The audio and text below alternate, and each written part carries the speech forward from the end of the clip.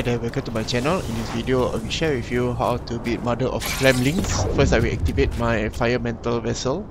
Don't stand too close to where this boss is going to spawn because there will be fireball spurting from the ground. I will first use my Spirit Attack, then Immobilize. I will immediately use my Clone spell because very soon this boss will summon her minions and your clones can help to take them down.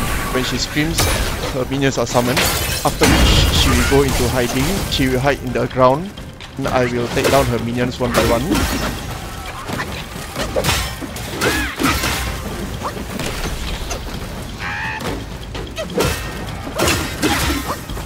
Very soon the boss will come back up, so after you have defeated all the minions, attack the boss again.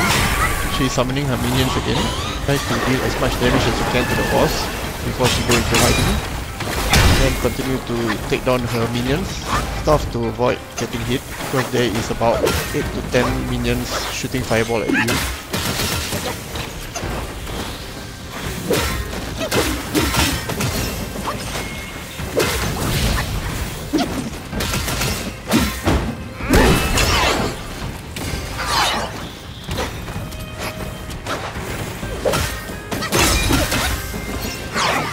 Don't really have to attack all the minions.